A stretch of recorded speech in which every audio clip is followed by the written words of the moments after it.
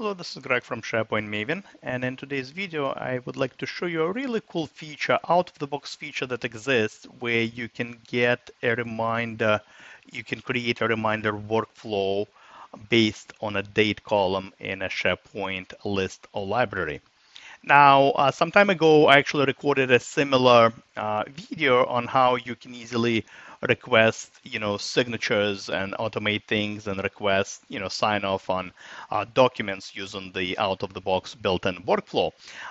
We also have kind of similar, workflow where you can be reminded a certain number of days in advance of an approach and let's say expiration date or something. All right, so here's a use case. I have this document library of policies and I have a number of metadata columns. One of the columns is an expiration date, and what I want to do, I want to be notified maybe, I don't know, 15 days in advance or 30 days in advance of the approaching expiration date so I can take action. All right. So obviously I can create all these different views and sort by different, dates, but, I want to be a little bit more proactive and I want to receive an email about it. So here's how you do it. Now, this is a personal workflow that you build, right? This is not something that, you can, send an email to you yourself and, 5 other team members.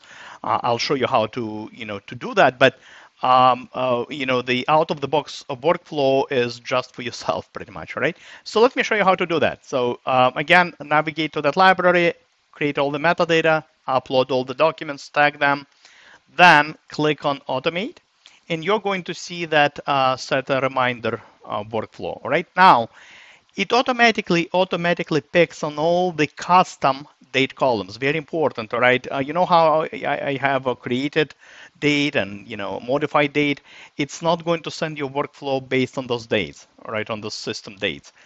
It's just it's picking up on all the custom columns that a date field. So if I were to create maybe, I don't know, review date or some other date column, it would appear here as well, all right?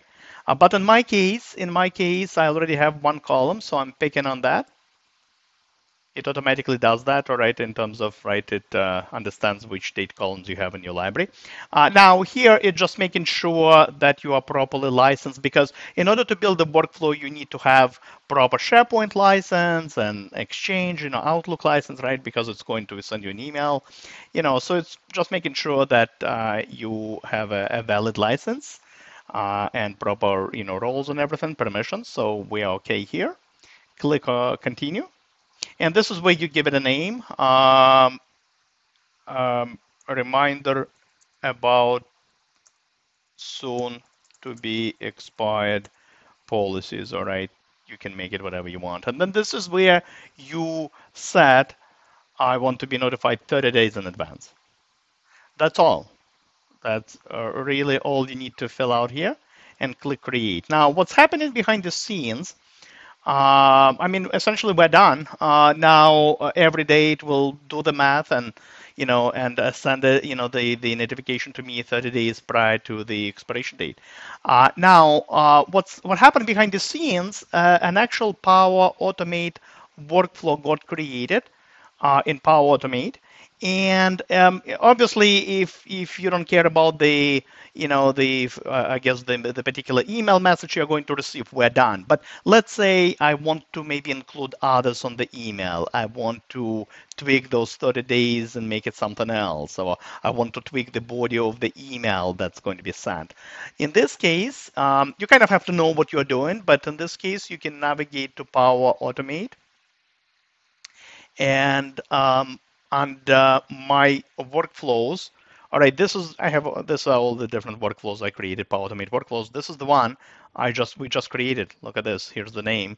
And if you click on the pencil icon, this is where you can tweak the logic. All right, you kind of have to know what you're doing, but essentially what you're going to see are all the different steps. Essentially, right, all this workflow was built in automatically for me. I didn't really have to do a thing. But let's say I want to tweak the number of days. Here it is, right? If I wanted to tweak maybe the specific email messages, right? Essentially the body of the email.